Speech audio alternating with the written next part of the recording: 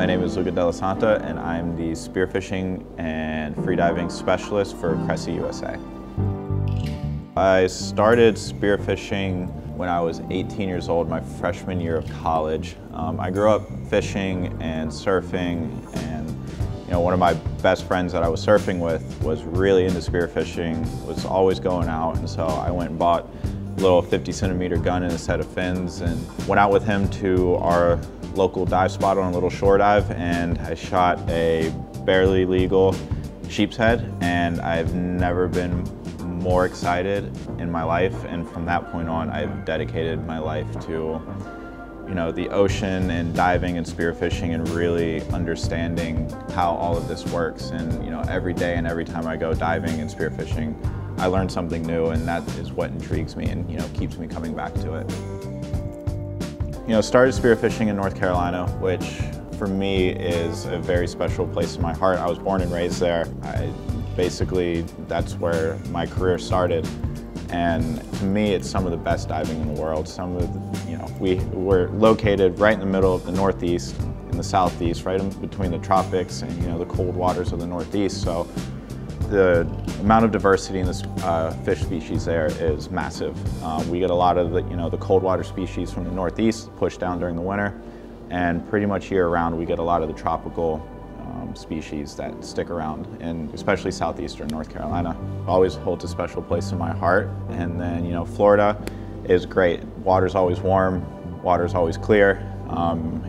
It's just a hop, skip, and a jump over the Bahamas, which is some of the best diving in the world.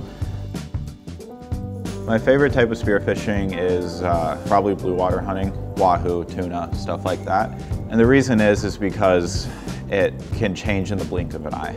Some days you go out there in the middle of nowhere, there's really not much around, you don't see much, you're just floating around in the blue, and all of a sudden, you're just surrounded by fish. And it's very calming, it's very relaxing for me, sitting out there in the blue and, just kind of sitting there waiting and thinking and contemplating and, getting ready for that moment. And some days you don't have that moment, and then some days it's the best day of your life. The pure power of those fish and the techniques of hunting them is something that is untouchable to me. So the best day of fishing that I've ever had is an easy one. It was up in North Carolina. We were in the middle of the Wrightsville Beach Spearfishing Tournament, which is the local tournament where I'm from. And 3-4 months earlier, my best friend, the guy who actually got me into spearfishing, had recently passed away. And this was the first tournament that we had done without him, and he passed away diving.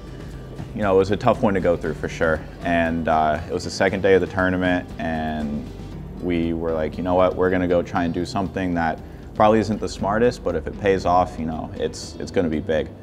And so we decided to go out to the blue water and look for wahoo and tuna.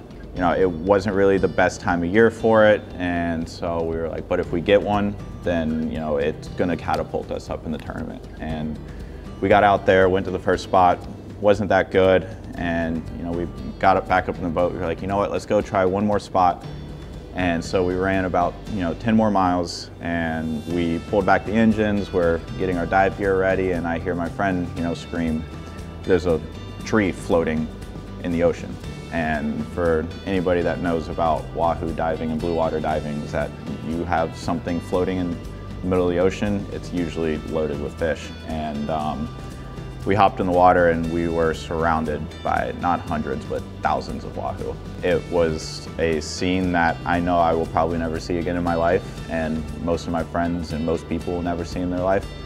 And it was about 3 hours of just nonstop wahoo all around me. And that day we managed to land, a lot of us, our first wahoo or personal bests, and between 5 people we limited it out in 3 hours, and that was with taking our time.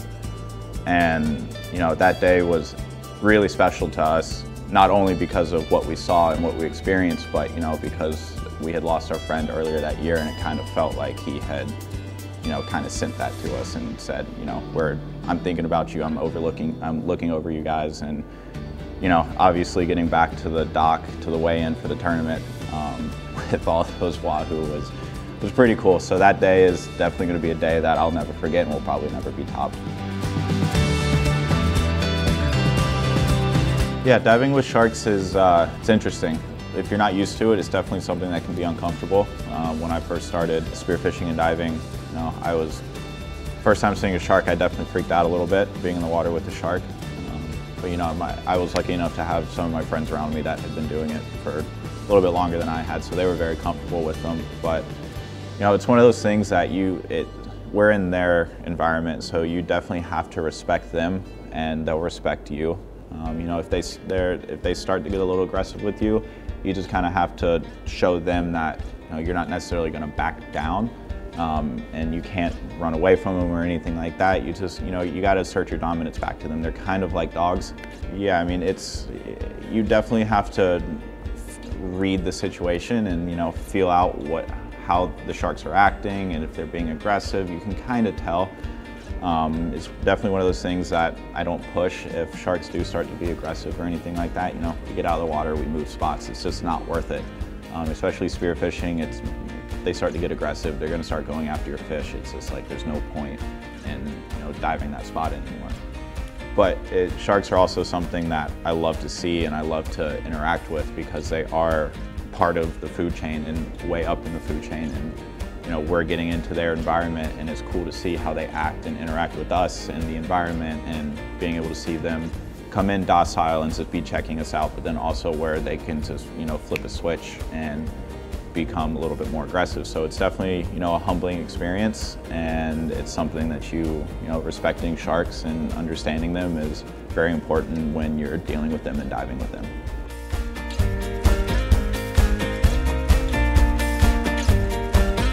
So I love spearfishing because there's a few things, the challenge, the friendships and the people that I've met, and the ability to go harvest my own food. All three of those things made me love spearfishing. I love a challenge. I've always loved fishing, and it was always rod and reel fishing. That's what I grew up doing. And I loved adrenaline, thrill seeking. And I was surfing, fishing growing up, and when I found out about freediving, it was just so simple and it was so pure. And then I figured out that you can grab a spear gun and go fishing as well. And being able to combine those two things that are really the challenge, and being able to fish and get fish as well, and see what lies beneath the surface, and being able to see different type of structures and species and how fish interact, and then it's just the people that I've met along the way and the opportunities that it's brought me. It's something that's near and dear to my heart, and I don't see it going anywhere anytime soon.